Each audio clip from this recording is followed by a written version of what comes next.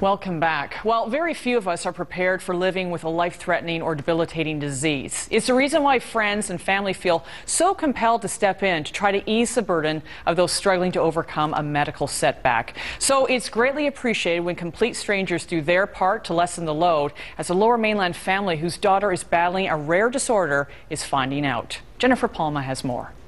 All right.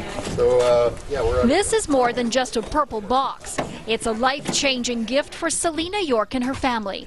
The lively and chatty 11-year-old has been diagnosed with a rare neuromuscular disorder called Friedreich's ataxia. She will slowly lose her abilities to walk. Like right now, she's struggling to walk. She uses a wheelchair part-time. That's why this surprise gift delivered to her home is key for her care. Whoa! It even has a bar in it.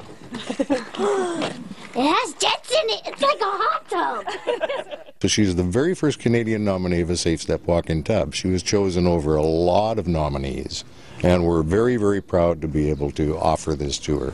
Wonderful young lady. I do struggle putting my leg over the tub, and now it's easier because it has a door.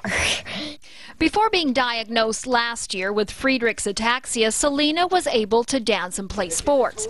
The rare disorder affects about 1 in 50,000 people and is robbing Selena of her ability to move and communicate. You have this feeling that there's something inside of you that's making you stop do these things that lots of people want to do, like sports. It affects every cell in her body. So it affects her heart, it affects like all her muscles, and it can also cause diabetes. It can cause scoliosis in her spine. There's so many things that come with it. It's not just the muscular part that is degenerative. To accommodate Selena's needs, the family has to renovate their entire Surrey home, but it will cost upwards of $80,000. The donation of the tub will go a long way, but friends and family are helping to raise money. And we have great friends and family that have just totally supported us.